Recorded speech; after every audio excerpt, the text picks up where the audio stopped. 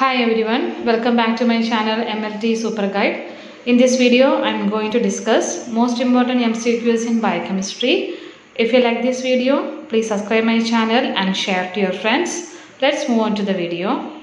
First question, interference in atomic absorption spectrophotometry caused by differences in viscosity is called absorption interference, matrix effect, ionization interference, quenching. Here the right answer is option B, matrix effect. Here I am giving you the explanation why the answer is matrix effect. Usually significant differences in aspiration and atomization result when the matrix of sample and unknowns differ. Differences in viscosity and protein content are major causes of matrix error.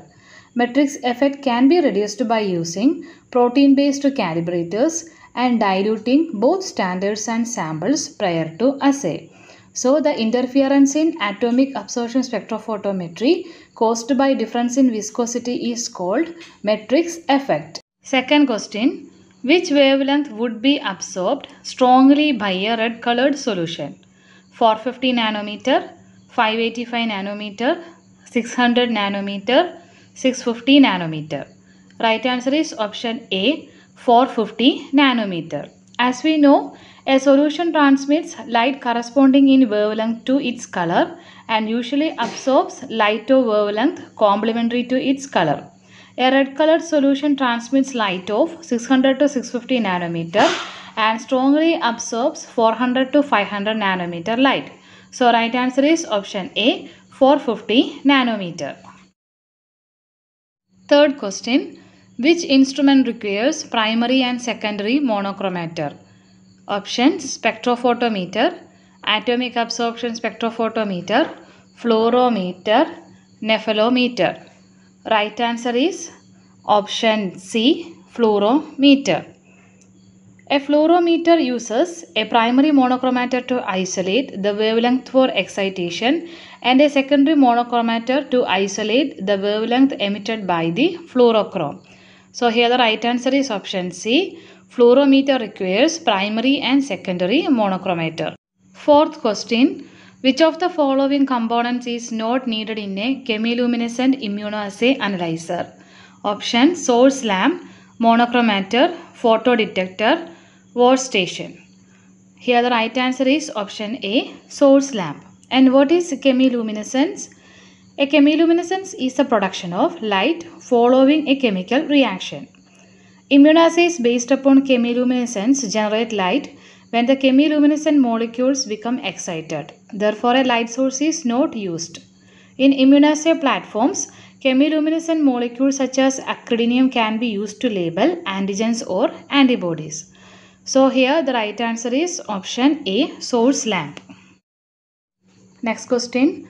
All of the following compounds contribute to the osmolality of plasma except lipids, creatinine, drug metabolites, glucose. Here the right answer is option A, lipids. Osmolality is a concentration of dissolved solute per kilogram solvent. Proteins and lipids are not in solution and do not contribute to osmolality. Next question. Select the chemical that is used in most HPLC procedures to decrease solvent polarity. Options, hexane, nonane, chloroform, acetonitrile. Here the right answer is option D, acetonitrile. All the compounds mentioned have nonpolar properties because most HPLC is reverse phase. Hexane and nonane are two nonpolar. Acetonitrile is more polar and less toxic than chloroform, and along with methanol is a common polarity modifier for HPLC. So right answer is option D, acetonitrile. Next question, which of the following condition is associated with hyperphosphatemia? Options, rickets, multiple myeloma, renal failure, hypervitaminosis, D. Here the right answer is option A, rickets. Rickets can result from dietary phosphate deficiency, vitamin D deficiency, or an inherited disorder of either vitamin D or phosphorus metabolism. Vitamin D dependent rickets can be reversed by megadoses of vitamin D. Next question. Which of the following condition is associated with hypokalemia? Addison disease, hemolytic anemia, digoxin intoxication, alkalosis. Here the right answer is option D, alkalosis. In option A, Addison disease, adrenocortical insufficiency results in low levels of adrenal corticosteroid hormones including aldosterone and cortisol. Because these hormones promote reabsorption of sodium and secretion of potassium by the collecting tubules, patients with Addison disease display hyperkalemia and hyponatremia. And in next option, hemolytic anemia and digoxin intoxication cause release of intracellular potassium.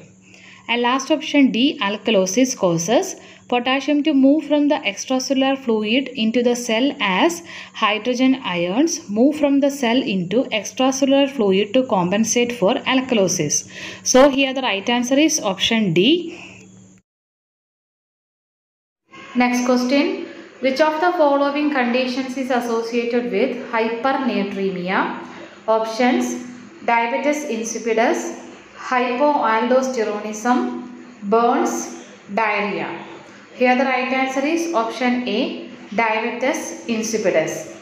Diabetes insipidus results from failure to produce ADH, that is antidiuretic hormone.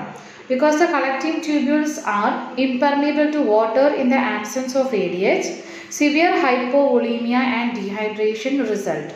Hypovolemia stimulates aldosterone release, causing sodium reabsorption, which worsens in hypernatremia.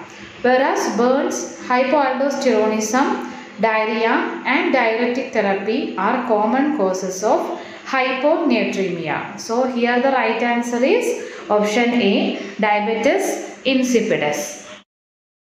Next question. Which of the following hormones promotes hyperglycemia?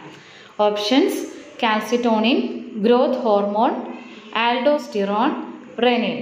Right answer is option B, growth hormone. Growth hormone and cortisol promote gluconeogenesis and epinephrine stimulates glycogenolysis.